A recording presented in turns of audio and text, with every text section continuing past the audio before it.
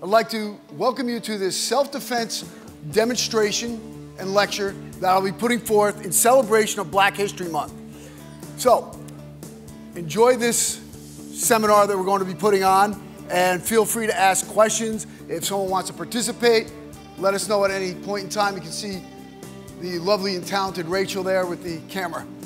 So, when we're talking about defensive tactics, self-awareness, self-protection, you have to understand one thing, that you are responsible for your personal protection. Personal protection is a personal responsibility. You can't depend on the police, you can't depend on anything else in the neighborhood. You know why? The police are there in minutes when seconds count. And there's a lot of things that you can do to safeguard and avoid these situations. First thing is I talk about the 3 A's.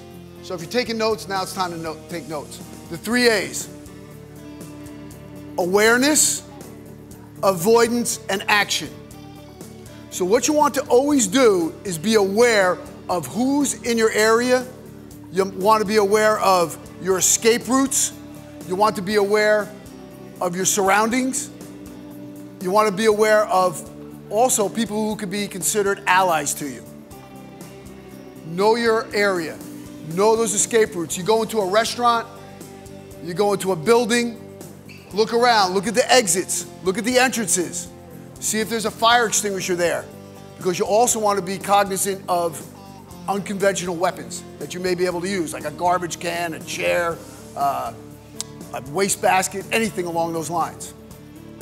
And you also may be carrying some unconventional weapons, like an umbrella, a brush, a pen, a magazine, which we'll get into that later. So you want to be aware of your surroundings, be aware of who's in the area. The next thing, the next A is avoidance. 95% of situations can be avoided. Don't be there. Use your intellect. Keep yourself out of dangerous situations. Again, if you avoid the situation and you're not there, it's tough for something bad to happen to you. You know, if you hear about these, maybe it's a party in a rough area, you know, like a after-hours rave or something like that, maybe it's best to avoid that. So avoidance is key. The other thing is, if you're shopping in a mall, know where you park your vehicle. All of the malls, they have, you know, G5, so forth. The markers are posted. What you want to do when you go there is memorize where I parked my vehicle. Also, try to be in a lit area. Again, avoidance and awareness. Avoid potential situations. Now, if you're shopping alone and you're laden with packages and bags and boxes and so forth, you are a target. You are a target. Don't let yourself be a target. Have a clerk walk you out, a sales associate. That's one of the things that they're actually mandated to do. They don't want you to get injured leaving their store. The next and last is action. What is action? You know, when you're talking about self-defense and self-protection, you know, most people think of the action part, you know, throwing a punch, a knee, you know, running, calling 911 or something. But hopefully you can avoid those situations by practicing the first 2 A's. Now, when you do an action though, it has to be concise and precise. And it has to be used on the all or nothing principle. So what the all or nothing principle is, you either go fully in or you don't go at all. So you either go or you don't go. So you use full power on the technique. Don't leave anything to chance. And now we have the 3 F's. Yeah, I'm big on these threes. So everything goes in terms of threes. So if you've taken any type of psychology, you know you'll have the flight or fight syndrome. So you talk about that, you know, as human beings, our response to an attack is either we run or we fight. Unfortunately, too many people also fall prey to this one. it's called the freeze. So I focus on the 3 Fs. You're either gonna fight, you're gonna run away, but people freeze. Why do people freeze? Well, most people have never been hit by somebody else, especially in anger. So when they take that first shot or when they're first confronted, they're petrified and they freeze like a deer in the headlights. They don't know what to do. This is the advantage of training, because if you train and you're used to that physical contact, it's not that big of a deal when you get attacked because you're used to it. You've been grabbed before. People have thrown kicks and punches at you. You've held focus mitts. You see things coming at you. You're used to it. But if you've never experienced that, you have a distinct disadvantage. And now, to avoid freezing, what happens is when you train, you develop a thing called IT. And that's not information technology. That's called instinctive technique. So you've built your own instincts because of your training. So you automatically respond. You have no control over the situation because you respond the way you're trained. So that's why it's very important what type of training method you employ when you're working out, because you have to do this on a regular basis so you don't have to think about it. If you have to think about the action, it's already too late. You're just going to react. So the other thing we have to talk about is mental preparation. You know, you're not going to ever actually reason with someone who wants to do something bad to you. These people do not think like you. They do not want to be challenged. They just want to take what's yours. They want to impress their will upon you. They're the ones that want to remove something from you because they believe that it's theirs. You don't count to them. Imagine trying to negotiate with an angry Rottweiler. It's not going to happen. You make one move, it's all over. So when you go into these situations, you have to have that mindset that you're not dealing with someone who thinks like you. You're dealing with a nefarious individual. So there's no negotiation, there's just action. And that's, again, where we come back to the all or nothing principle. So you have to do all or nothing. And that's the way we train too. And if you never ever come away with something from here, there's one thing I want you to bear in mind all the time. Never, and I say never, let someone take you from point A to point B. Never let them take you from point A to point B. Why? Because they want to do something to you that they can only get away with doing it at point B. Never go in a car. Never let them take you into another room. Your best opportunity of survival is to fight right then and there. That's your best opportunity. Again, never let someone take you from point A to point B. This also brings us to some other issues too. One thing you want to know is that you should be in condition. I can't stress anymore that being physically fit is going to help you with this, because it's going to enable you to exercise your techniques.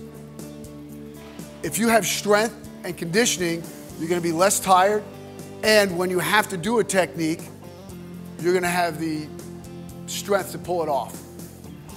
And you don't have to be 6'5", 250 pounds to have strength. I've trained many women and smaller people that, 5'2", 110 pounds, and you won't want to tangle with them because of the power they generate from the proper technique. And that's where your training comes into play. So we're talking about training here. We want to talk about weapons that are easy to use. Now, I'm a trained fighter. I've been fighting for many, many decades. Had a lot of wins, national champion in several different styles. I have black belts in 4 different styles of the martial arts. I've been in combat arts for over 50 years, since I was a kid. So, for me, throwing a punch is very natural, right? My hands are conditioned.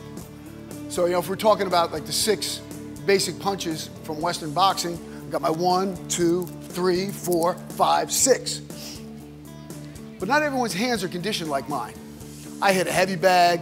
I condition my hands on bricks, hardwood floors, my knuckle push-ups. Not everyone does that. But you can make an axe hand like this. Axe hand's a very formidable technique. So when I'm using my axe hand, I'm in my cross stance. My cross stance protects, and I can see. Here, it comes at a very unconventional angle toward the assailant. So when I'm here, side view here, that is a short axe hand. Now, if we're going to do a long axe hand, you want to pretend like you're trying to cut through a row of watermelons. Here's my short stuns, my foot comes out, and my long comes here. So short, long. So if we're going to work a technique here, short, long. Notice what else I'm doing. I'm not standing still. I'm not standing still. Why? I want to put the opponent on their heels. I want them moving backwards. Well, when you're moving backwards, it's very difficult to generate power. So I want to upset their apple cart. I'm going to be moving forward the whole time. Another great technique is a palm heel strike or a chin jab. The palm heel is straight, the chin jab comes here.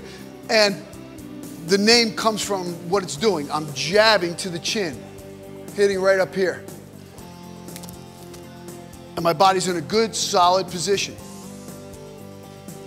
So if I were in a situation I wanted to throw a combination, I'd go 1, 2, 3. Now, we're going to add one more to it. We're going to add a knee to it. So if I'm here, I go 1, 2, 3, and then my knee comes up. So what I do is I pretend there's a large rubber band attached to my elbow and to my knee, so that when I bring that up, the knee comes up. So imagine I'm faced with someone here, and I want you to look at the distance I'm able to cover with this. 1, 2, 3. Probably even went off camera. So I'm covering a lot of distance, so that if I have an assailant in front of me, they have to respond to this. Now, the other good thing about moving when you're doing your counter offensive tactics is this. Someone may be lining me up, so I may be confronted by this guy. Maybe there's someone here coming this way. So if I'm standing here tussling with this person, this other person has a straight shot at me. I don't want to make myself an easy target. I want to be able to move. So when I'm here and I'm starting my counterattack, the other person, maybe their partner, doesn't have a good shot at me because I'm moving the whole time. And if you notice how protected I am, I always want to keep my hands up here. 1, 2, 3. Now I can turn around. And again, I'm pushing them backwards. And sometimes it's a tough notion for people to understand and really adapt into their training, is to be able to move forward the whole time. But it's something that's essential. So let's talk about some of the weapons of the body. If we're going up, one of the systems I have a black belt in is called Lethway, and it's from Burma. And it's the art of 9 weapons. So if we're going up my body and we're talking about the weapons, 1, 2 are my feet, 3, 4 are my knees, 5, 6 are my elbows, 7, 8 are my hands, 9 is my head. Now I always say, always use your head in a fight. So when I'm using my head, I'm going to come down and here, my neck is strong the whole time. This isn't going to do anything. This is going to do something. So I'm using my whole body, just my head happens to be the delivery mechanism of the strike. Here. Now if I'm going to my hands, you know, we have our conventional boxing techniques, which we'll get into those a little bit more too. And then I have my elbows, which follow my hands, again, for closer range. And then moving down farther, I have my knees. And of course, at the end, I have my feet. So that is the art of 9 weapons. So my 9 weapons are my feet, my knees, my elbows, my fists, and my head. And you want to employ these at the proper time. So if we're talking about a combination here, where I'm going to shoot my elbow, maybe the guy is very, very close to me, so I have to know my distance. And that's another thing you have to consider too, is your distance. Because you look at it, you have different zones. You have your green zone, your yellow zone, and your red zone. So we have 3 zones, right? We have the 3 A's, the 3 F's, and the 3 zones. So everybody knows that green is go. Green is a good thing. Yellow is caution. Red is danger. It's a hot zone. So when I'm in this situation, and if I see somebody walking down the street, maybe walking toward me, they don't say anything, they don't make eye contact or anything like that, fine. Now, if they start to approach me, they come into my zone. I do not want to let anyone get into this zone. I don't want them to be here. No closer than arm's distance. I don't have the time to react. They're going to get to my body before I can do anything. So you don't permit them to get into this zone, this area here. Do not let them get arm's length. That's a good rule of thumb. So when we're doing that, I know this person is coming toward me. They say something. I have them keep at a distance because that's the green zone. Now they're going to the yellow zone. So now they walk toward me. My first thing, I'm going to say, stop! Not you, it's okay. First thing I do is say, stop.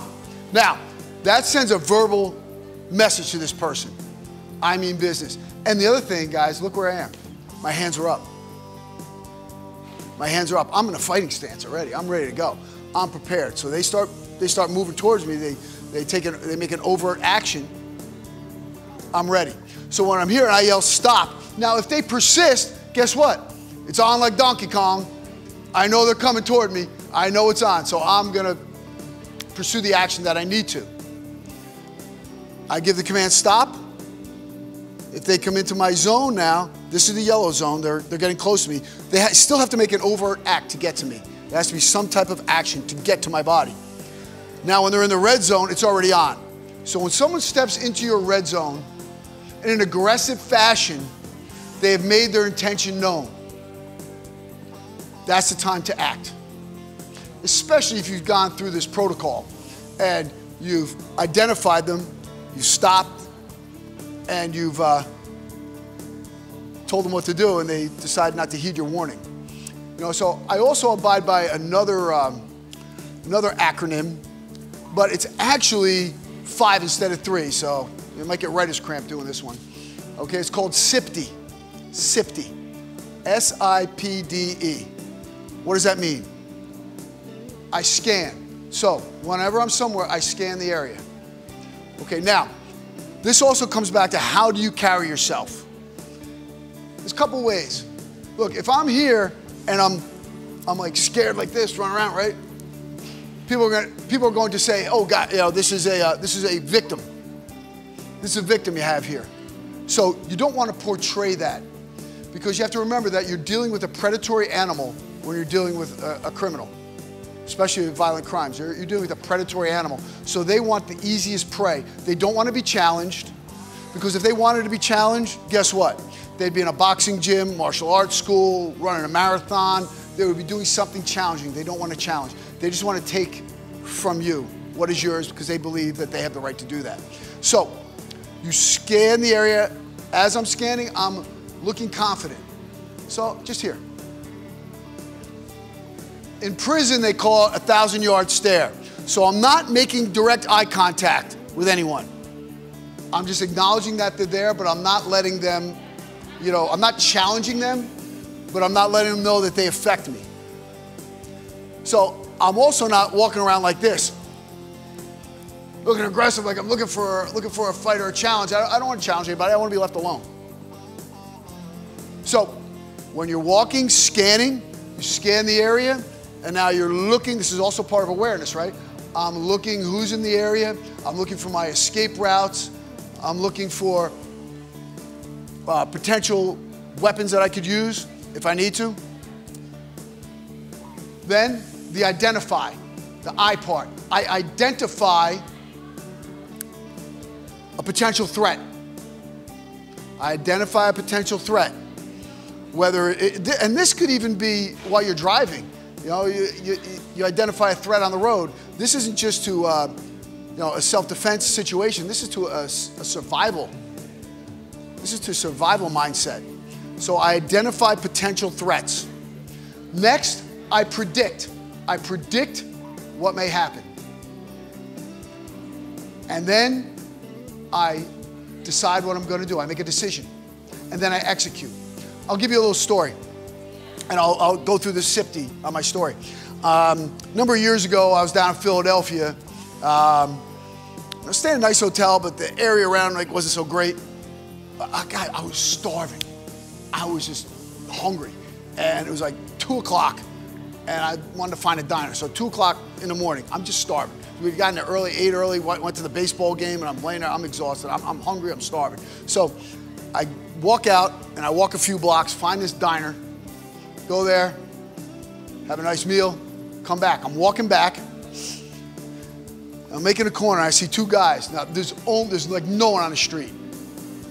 I see 2 guys standing over there and me. So they approach. I do not let them get into my zone. So the first thing I do, they're from maybe about 15, 20 feet away. First thing I said, stop! That startled them a bit. And then they asked me if they could borrow $20. Sometimes I have a little bit of a wise tongue. So I told them, do I look like a bank? So then, I told them in no uncertain terms to get out of my face and tell their story packing. And told me to chill out. And I said, I'll chill out when you get out of my face. And they walked away. Now, had either of them taken one step toward me, I knew exactly what I was going to do. But what did I portray? I portrayed an attitude and a demeanor that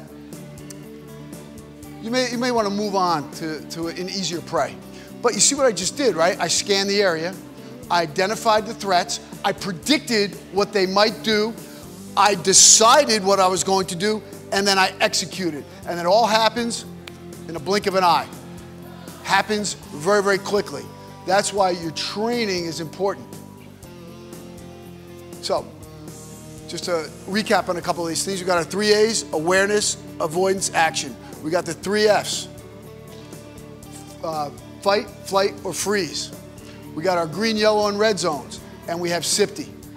So, let's talk about empowerment. There's people out there, maybe they're not so big, and they say, gosh, okay, I know you're an ex-fighter, you're a bodyguard, you're a bouncer, all these things. Yeah, you can do it, but I can't. Well, I'll tell you what, you're not powerless. And I'll tell you why. Because you can generate a lot of power, and a smaller person needs to use the element of surprise. Rachel, can I use you? Okay, now, I'll tell you, Rachel has never, ever done this before. Matter of fact, I have so much confidence, I'm giving you 2 boards. Now, these are real, right? Not fake, not fake. Now, is there anything special about this magazine? Anyone see anything special about this magazine? Business tips. It's got a good-looking bald guy on the front. I like that. So, nothing special about this magazine, right? And she can attest has never done this before. So watch.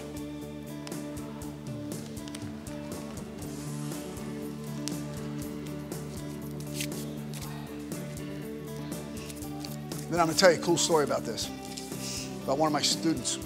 So what I want you to do, you're going to step forward, same foot, same hand, and you're going to smash right in the middle of these boards. No, you hit them with this. You're going to put this in your hand, hard as you can, bang, right through the middle. Okay? Don't hit me. Right, step with the same foot and go. Go ahead. Nice! You didn't think you could do that, did you? And she said, I didn't think I could do that. Okay, look, you can do it.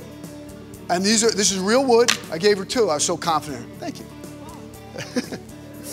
Yeah, great job. Now, tell you a little story about that. I was, I had this one student, and he did a lot of traveling, and he was in a bad area in India. And he didn't have any weapons. So he's on the plane, he grabs the magazine and leaves. And he goes, I remember what you taught me, I remember what we did in training. And he went out to dinner, and he was coming back to the hotel. Now, I mean, this hotel, just to let you know, it was a bad area. They had barbed wire. They had guards with machine guns in the front of the hotel to protect the patrons. So the cab driver was taking him and his business partner back. Now, the business partners had a few drinks, but my buddy didn't. And they're coming back to the hotel, and the cab driver keeps going past the hotel. And he's like, wait, stop here, stop. And the guy's like, no, I'll drop you off here, right? So they drop him off, they get out of the car, and they're surrounded by 6 people. 6 guys are surrounding him as they get out of the car. Now the other guy with him was an older guy, and he was drunk. But what happened? My student had his magazine with him, had it rolled up. They approached him. The leader of the group came up to him. He took this, hit him right in the neck here, dropped him.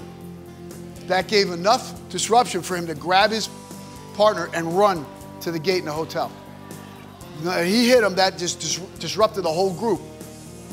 And they scattered, they didn't know what to do. So, very, very good tip. Here's another thing. I want to relay another story. It happened, one of my students, she had actually trained with me for a good 4 years. Now, she was a beautiful girl, like 110 pounds at best. And she was going to American University. And she broke one of my rules and came back from studying alone, so it was like 12 o'clock at night. And she was approached by a large guy with a knife. She put him in a hospital. Put him in a hospital. When he was in the hospital, they tested him.